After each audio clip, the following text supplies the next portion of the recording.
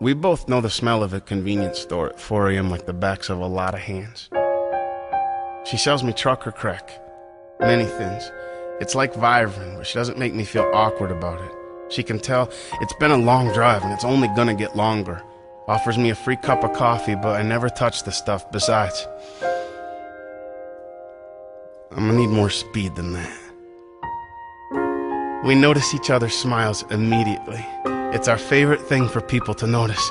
Our smiles, it's all either one of us has to offer. You can see it in the way our cheeks stretch out like arms wanting nothing more than to say you all are welcome here.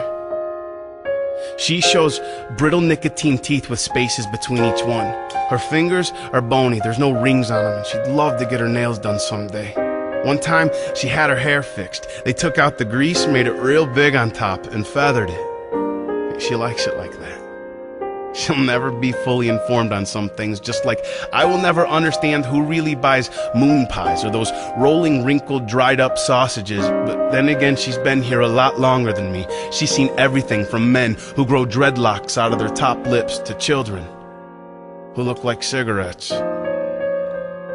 I give her my money, I wait for my change, but I feel like there's something more happening here, y'all.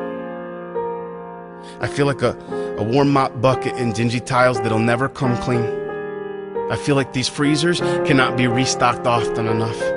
I feel like trash cans of candy wrappers with soda pop dripping down the wrong side of the plastic. I feel like everything just got computerized. I feel like she was raised to say a lot of stupid things about a color, and I feel like if I were to identify myself as gay, this conversation would stop. It's what I do. I feel.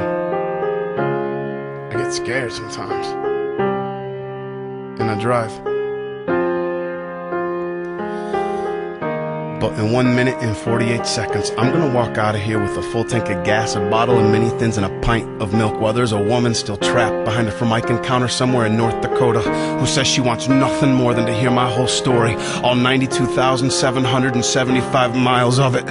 I can feel it though, y'all. She's heard more opinions and trucker small talk than Santa Claus has made kids happy, so I only find the nerve to tell her the good parts, that she's the kindest thing to happen since Burlington, Vermont, and I want to leave it at that, because men who are not smart have taken it farther, have cradled her up like a nutcracker and made her feel as warm as a high school education on the dusty back roads, or a beer in a koozie. Y'all, I feel like she's been waiting here a long time for the one who'll come two-stepping through that door on 18 wheels without making her feel like it's her job to sweep up the nutshells alone when she's done been cracked again, who won't tempt her to suck the wedding ring off his dick, but will show her simply love. She doesn't need me or any other man, but she doesn't know that either, and I'm just hoping like crazy she doesn't think I'm the one, because the only time I'll ever see North Dakota again is in a Van Morrison song, late at night. I promise y'all, I feel like she's 37 years old, wearing 51 badly, dying inside like certain kinds of dances around fires to speak through you, a forest if you weren't so taken with sparks. But she was never given those words. She has not been told she can definitely change the world. She knows some folks do,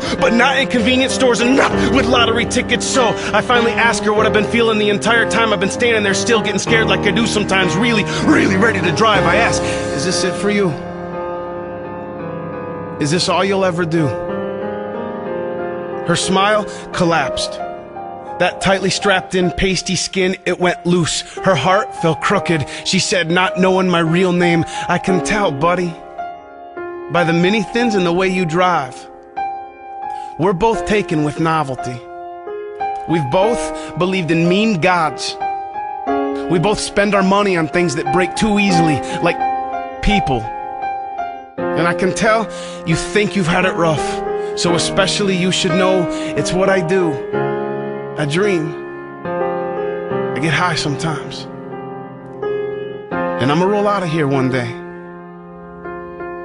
I just might not get to drive.